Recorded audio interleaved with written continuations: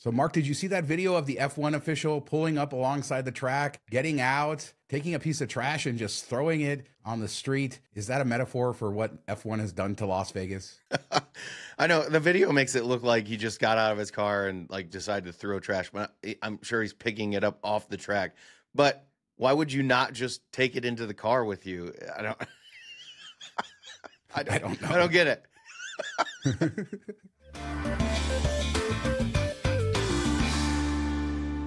You were just in town for the race, or you didn't go to the race, but for race weekend and for pizza. We ate so much pizza. We went to some really cool bars, some speakeasies, all kinds of stuff. We'll talk about some of it on the show. You did a lot by yourself too, which we will sprinkle in to shows coming up to kind of highlight some stuff. But we ate a lot of pizza. That was fun. Yeah, it was. I was excited for this. I think we ended up going. What did we go to 8? We've been to many of the ones on the Strip, so we didn't focus on that as much because of the race and the craziness of that. Plus, we kind of knew where those would fall, and we had experience with them. So it was cool to get outside the Strip a bit. We went downtown. We did Arts District. We did Summerlin. I got to see the Summerlin downtown area, if you want to call it. It's a strip mall, but.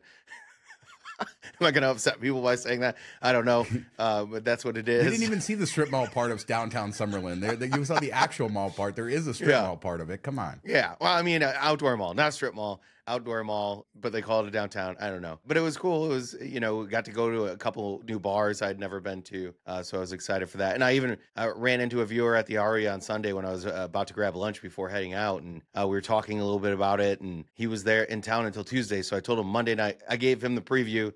Told him where the best place was to go. Hopefully he goes went on Monday night and got to taste it. We did find the best pizza in Las Vegas and probably the best parking lot in Las Vegas, or at least the best area that has the worst so parking much cool lot. Stuff. Not the parking lot. But yeah, the worst parking lot. Worst parking lot with the coolest stuff. But we did find the best pizza. That video is coming in the next couple weeks. Thanks to our buddy Dave for joining us through all of it. It was a great day. Lots of fun. Ended on the Strip watching the F1 race from the escalators. So that was all good too. Not my favorite experience.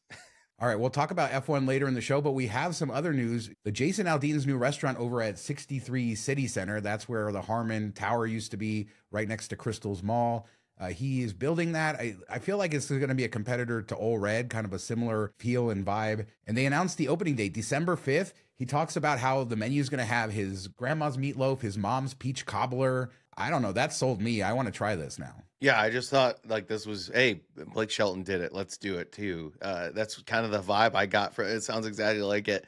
And I love that in the art, there's like a line of people trying to get in on a red carpet. I'm like, well, that's pretty, that's a big ego there. But you think that's great. 200 people are going to be in line to get into this place. And maybe that's the case, especially when it opens. I'm sure it will be. But yeah, it looks cool. Definitely a good addition to that area. It just feels very similar to Ole Red. And as Ricky Bobby said, if you're not first, you're last. So we'll have to see if it can take down Blake Shelton. And you can go there. You can go to Ross Dress for Less, get some clothes right after or before or while you're waiting in line. It all works out good. Yeah, we made the joke that if you worked at Ross Dress for Less, you got a pretty good view of the race. You could just like hang out after work. Yeah, there was so many people out there that were looking and they couldn't see anything, and I didn't understand that. So part of your trip, you stayed at NoMad. So this is your goodbye to NoMad Las Vegas, as NoMad is going away. We don't really know what the new name will be, or if they will renovate it or just keep everything the same and with a new name. But Hilton bought NoMad Hotels, and they said NoMad Las Vegas eventually going away. So this might be your last time of having a bathtub in your room.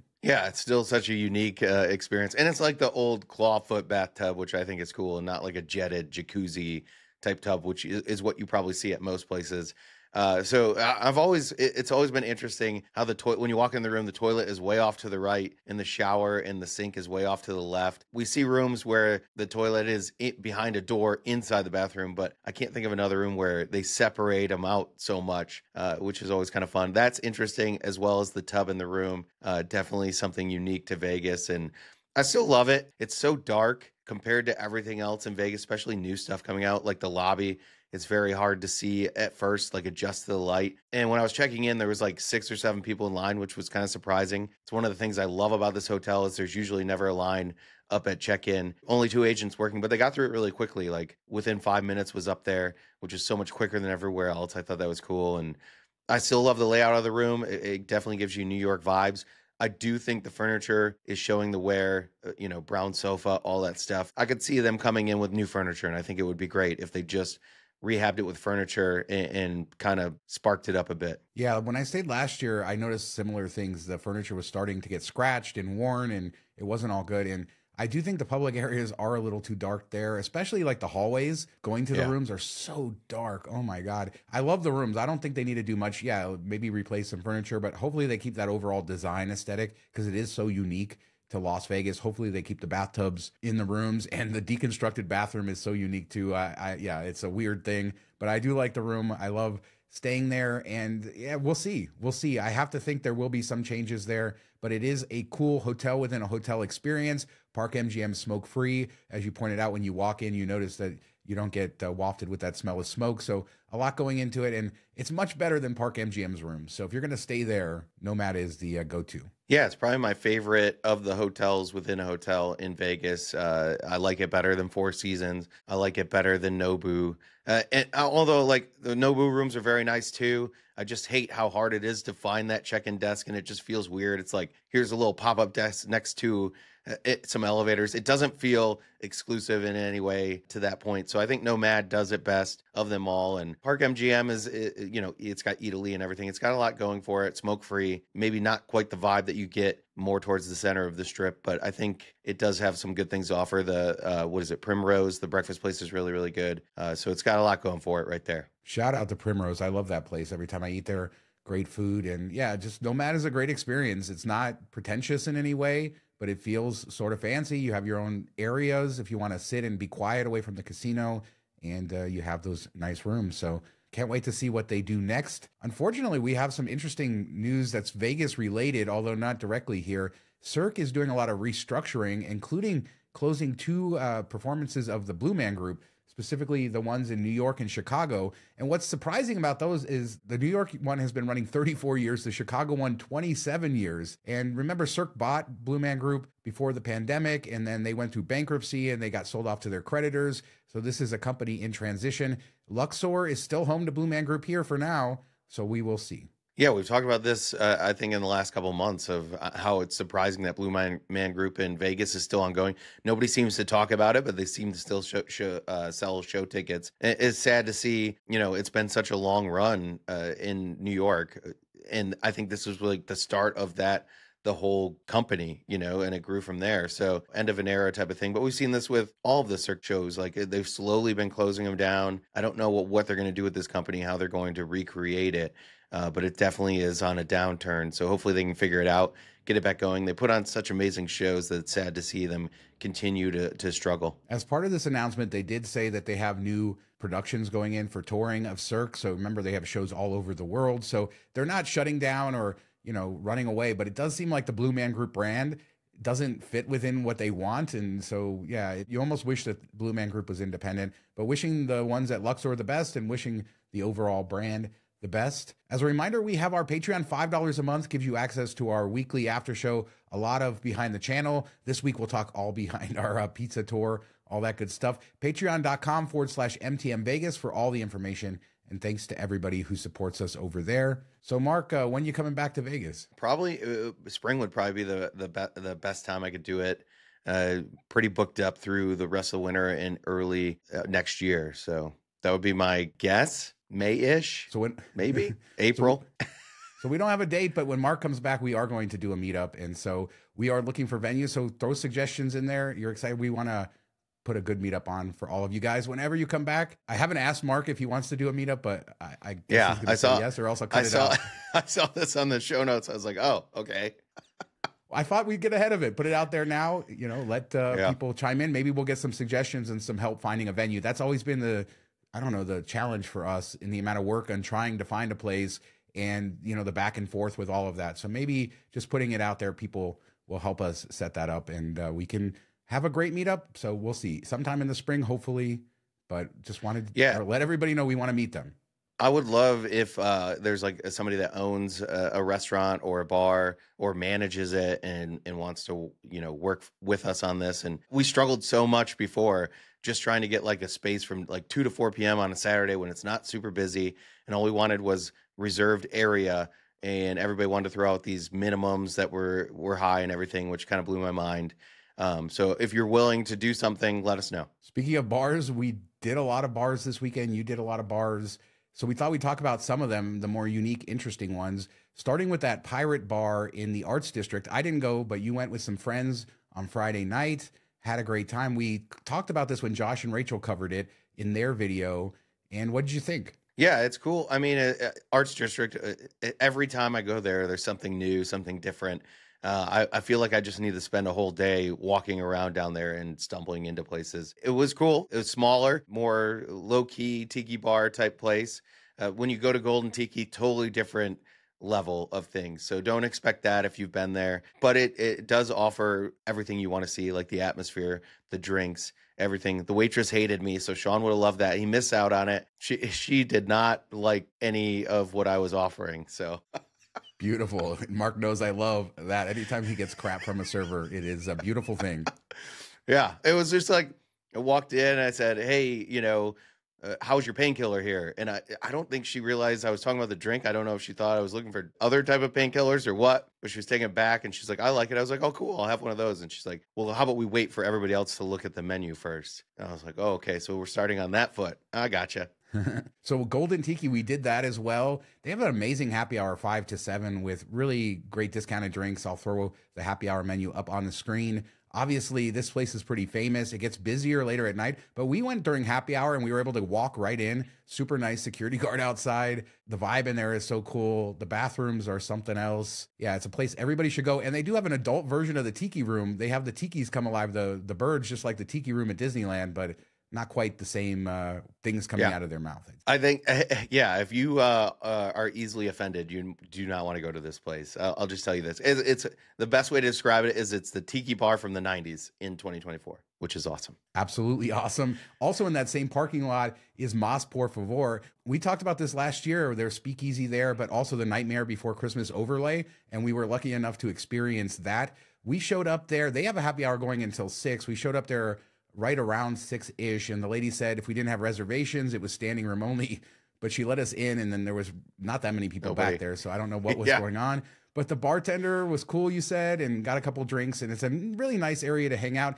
And the taco shop just looks like a taco shop. This is a real speakeasy because you really wouldn't know it existed. Even if you go to the bathrooms, which are down the same hallway of where the speakeasy is, you wouldn't immediately know that there was a speakeasy there. And yeah, I love it. This is another great place, and it's just, a few doors down from Golden Tiki? Yeah, definitely stop there, and it's an amazing little spot and unexpected. I don't even know if the tacos are good. That'd be even better if they are. But yeah, the bartender, super nice. It was like 6:05 when we order our beers, and he's like, you know what, I'm going to put them in as happy hour, and it was $5 a beer for a craft mango cart. So it was a really good deal, which blows your mind in Vegas to find anywhere that has a $5 craft on tap. Unheard of, especially in a speakeasy. Awesome. Yeah, I mean, it's good stuff. Good stuff. Get off the strip. That's all we can say. That'll be the moral of our story of our video, I think. Also, there is another speakeasy that just opened. We didn't go to it, but Carrie Balicki did, and I thought it was worth highlighting because it's another cool one. The Mas Por Favor is behind a taco shop. This one behind an ice cream shop in the Craft Creamery in the Arts District. So I like that we're getting more speakeasies. I don't like the ones that are so obvious, but if you're going to hide it behind something and you're going to play the game with speakeasy stuff, I'm all for it. Yeah, I love the fake mafia front type of thing. Even though it's not fake, like these are real things going on in the front, and then the speakeasy, I think it's kind of cool. I guess this is the year of the speakeasy, man. I feel like over the last 2 years, we went from a couple in Vegas to now there's like 20. Another thing in the Arts District, if you have not been to the Arts District, if you like bar hopping and checking out unique vibes and places, go. Like, I can't recommend it enough. My favorite area of Vegas by far. And Rebar, shout out to them. We had some time out on their patio hanging out. Another great option in the Arts District. So yeah, check it out. All kinds of quirky, beautiful places, vintage clothes, tattoo parlors, cool bars, great restaurants, Esther's Kitchen, Casa Don Juan, many others. It's definitely a place. It should be top of anybody's list if you're a Vegas regular visitor and you've never been there. Yeah, we ate at Soul Belly, which felt very Nashville-like vibes. Just a guy strumming a guitar, singing really good music, good barbecue, good food, good mac and cheese, all of that. Right next to Huddle Brewery. Like, there's so much there that you could spend several days there. Todd English Hotel, I still got to stay there. check it out. And Good Pie, we'll talk about that on the pizza video. Good Pie is there as well. So on to some other stories. Rio is breaking the rules again with Hyatt. Rio has integrated with Hyatt, and they continue to be in that program, and they continue to do all kinds of weird things. We talked previously how they were giving Hyatt elite members different breakfasts, and they played all kinds of sort of games with this. And now they have a cyber sale that offers up to 50% off. And this is on their website. This is on Hyatt's website. And apparently, if you book it, you're not getting credit for elite tiers, or you're getting any of the benefits. They don't disclose this until after you book. It's against the program terms. Dreamscape, we love what you're doing there. We want to support you. We've given you so much coverage here. Stop this nonsense. If you want to be part of Hyatt, then play by the rules. If you don't, then just be the Rio. And we all know how that's going to work out for you, because despite all the great things we've talked about, people still don't like the place. Yeah, and your locks on the door suck. No, they fixed those. No, but yeah, this is weird. I think it's like the Hyatt price, if you book it through Hyatt with the sale, is like, Gary found it at like $80, but if you booked it on Rio's site, it was $40. But they were saying they're going to refuse to waive the resort fee, which globalists of Hyatt are supposed to get unless you book it through Hyatt. So it's a game. I mean, this isn't totally out of the ordinary. We see it with Marriott and MGM. You have to book through Marriott's site to earn points and get credit. So I could see maybe this ending up being that way, where you have to start booking it through Hyatt, and you might see a little bit difference in price between the two things.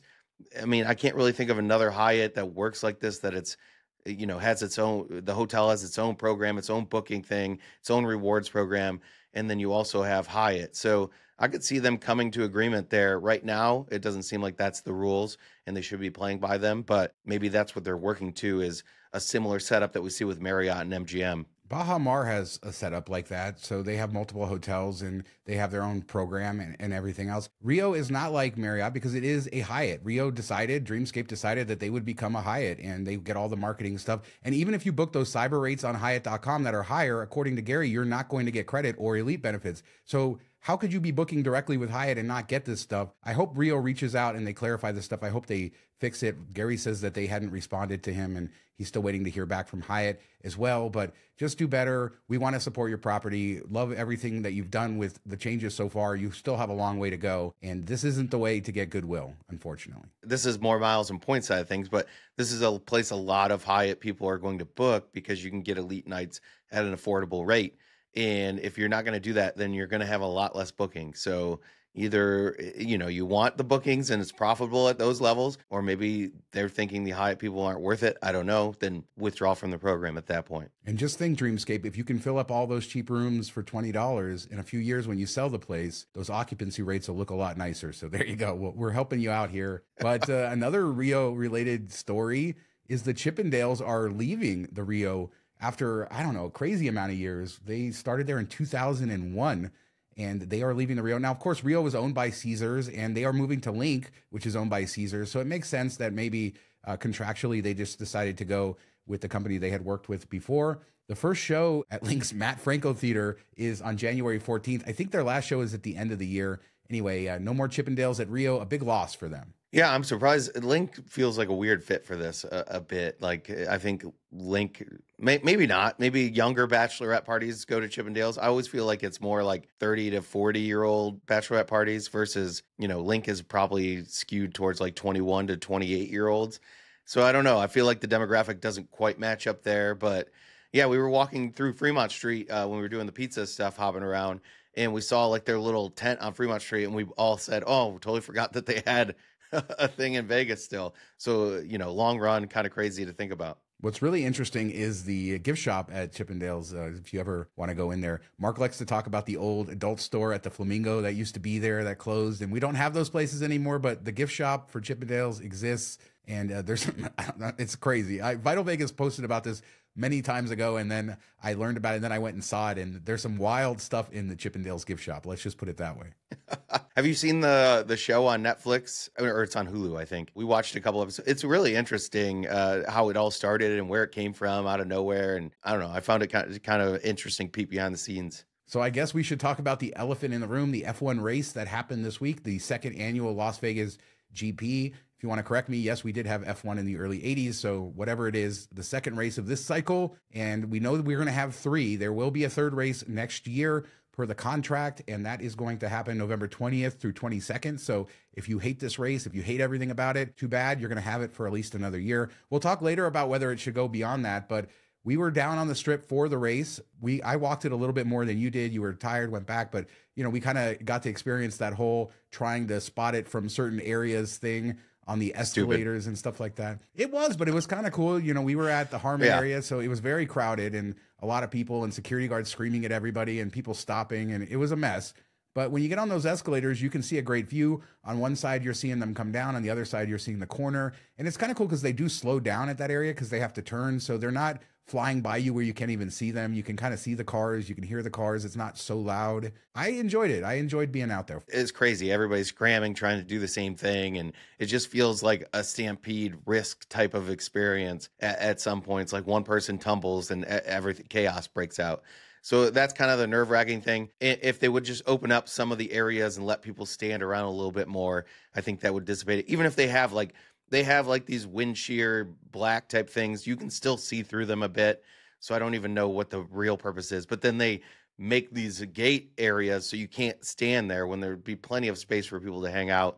And I think that would make the whole thing a bit better. Even if you left up the black stuff, I think people would stand there. But walking like on the bridges and everything got kind of clustered, and people were trying to put sticks above it to film selfie stick type things. And it was just kind of crazy. I didn't enjoy that aspect of it all. It was cool to see the cars for a bit. If I was going to go for F1 specifically, I would definitely get like one of the rooftop bar type tickets. That's the way to take it in. But I don't know. It's loud. I think it would be repetitive. And but at least there you could go inside, grab a drink, get away from it, watch it on TV, come back out, witness it. I don't know. I could stand there for like 3 hours and watch it going by over and over again anyway. Yeah, a lot of people enjoyed the race. A lot of people who went to the official ticketing stuff and they got food and drink, and that was included as well. I agree with you. I would not be going to the strip to be watching from that spot for the entire race. It was more of a novelty to see the cars, watch a few laps, spend a few minutes in that area. I know that the area near Treasure Island in Spring Mountain, that was a lot. Those bridges were a lot less crowded according to the videos I saw, so maybe that's a better place to go. The best place, there was people that found this wall and they hopped on top of that kind of over near Palazzo, which was cool to see. So, people getting their thing on, even if they don't want to pay for the tickets. But I don't know, if you looked at social media, it was either dead all weekend or packed all weekend, or, it was successful or not successful. The attendance was up or it was slightly down or it was down a lot. I don't know. My takeaways are it was definitely less busy than a normal Saturday. And I saw people commenting on Twitter, this is the busiest I've ever seen Vegas. And then somebody responded, tell us that you've never seen Vegas busy without telling us. Yeah. This was not Super Bowl weekend. This was not F1 weekend last year. This was not CES week or any of those busy sort of weeks. It felt busy on Saturday night to me, but during the day we were downtown. The festival there wasn't really much going on there. Even the strip during the day and stuff felt very empty.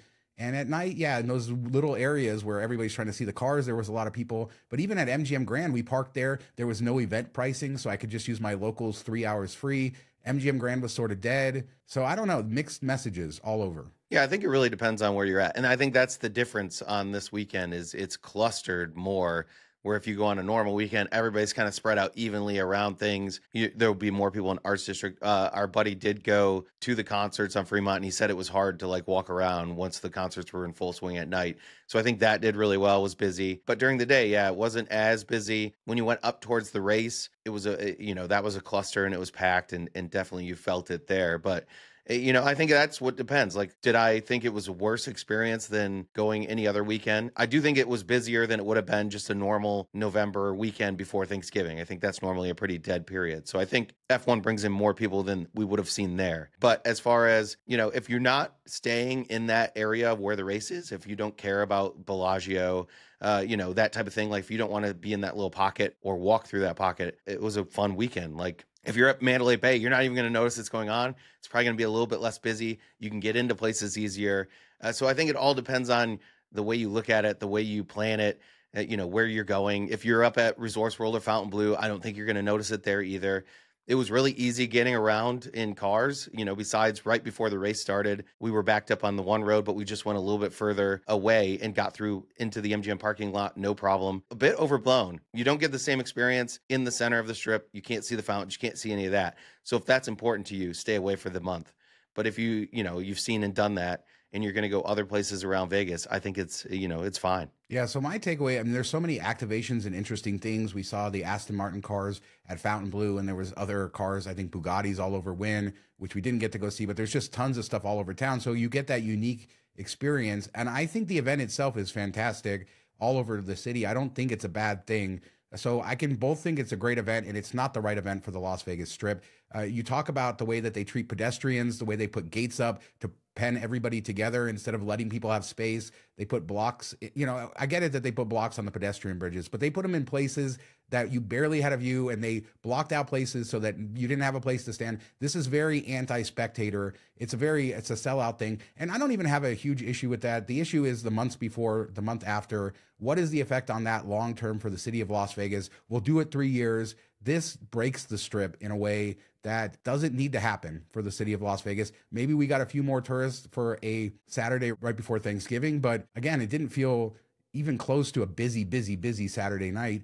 And you could both have a great event and it not be the right event. Maybe they need to move it off the Strip. Maybe they need to just take it to some of those back roads to still use the pit building and stuff. I've talked to so many people. I do not know a single person who supports this race. It's crazy. And yet it was a great event. Yeah. And, one of the reports we saw is that there's tons of cities that are lining up for this, and it turns Vegas on to the international crowd. I think that's complete BS, because when you travel anywhere internationally, places that they want to talk about when you say you're from the U.S. are, New York, L.A., and Vegas. Everybody knows Vegas. Everybody's seen it. They understand it. When they want to come to the U.S., Vegas is one of the places on their list that they want to go. I don't think you need any more exposure. Where maybe like in Austin, Texas, yeah, they could get some exposure. People always want to talk about Texas too, but they don't know any cities in Texas. They just want to talk about, what happens in Texas and how crazy it is. When you look at it that way, I don't think Vegas needs it. I think Vegas could still have it and it not be on the Strip. Maybe it wouldn't be as unique or it wouldn't be as cool, but I don't think people would fight it as much. So I think that's where it could go. You have the infrastructure to host it more so than most other cities. You have the rooms, you have other things to draw people, the dining, the gambling, all that stuff. I think people would still come even if it was off Strip and would have a great time, and it would, it'd get more support that way. So I think that's kind of the meet in the middle point. I don't think that they would do that, but I think that's where the best outcome for everybody would be. I predict that we're going to have huge battles coming between the locals. I think that you still have businesses that didn't do well here and they're going to be fighting, but F1 does want to stay here. They announced Grand Prix Plaza opening next year. That's their opening of their pit building basically as a museum. So they'll have an F1 museum and a shop, and then also a go-karting track there. So they're sort of doubling down, saying this is going to be a permanent thing opening in 2025. You would expect then that the race would stay past that, but I don't see local government officials. They will lose their seats over this race. This is how unhappy people are here. I don't understand the level of unhappiness, but I don't have to drive over there all the time. And I don't know. I just tend to accept things for what they are. And again, I love the spectacle of it. I enjoyed being down there. So, mixed messages here. We will see, but Grand Prix Plaza opening next year, F1 coming back next year. And beyond that, Vegas was on display. We should all celebrate that. The whole world watched again. It's a beautiful city, but I can imagine a race just off Strip where you have the entire Strip intact. That would be even better. Yeah, and we didn't even talk about the monorail and how much of a mess that was. Yeah, the monorail got its love this week, right? Lines everywhere. Yeah. I mean, its time has come. Yeah, I paid for a ticket and I just said, you know what? Not waiting in this line. It was crazy. It was at least an hour wait. I think after the race was like a 90-minute wait. We ended up flipping and switching and getting a lift, which got in and out perfectly fine. No traffic, no issue. And I think people bought the monorail tickets online because you have to buy them online now, and bought it before they realized, and then just like sunk cost fallacy where they're like, I already spent my $13 or my $5 or whatever, so I'm going to do it. And we all just ate it and said, you know what? We are getting in a lift, which is a third the price of Uber. It's nuts. Uber is useless in Vegas now. And with that, we will end this show. I think this is the longest MTM Vegas episode ever by a decent margin. I don't know what it'll be when we edit it down, but I hope you enjoyed watching all this. Let us know what you think about F1, all the different stuff we talked about, the different bars that we went to, NoMad. Are you going to be sad to see that go? Everything we discussed in this super show. Leave a comment. We do 2 shows a week, Tuesdays and Fridays, and we'll be back in a couple days with another show. Thanks so much for watching. If you're still here after all this time, thanks for watching it all the way through. Talk to you next time. Yeah, we got to give our shout out to the commenters next time because we couldn't fit it in this time.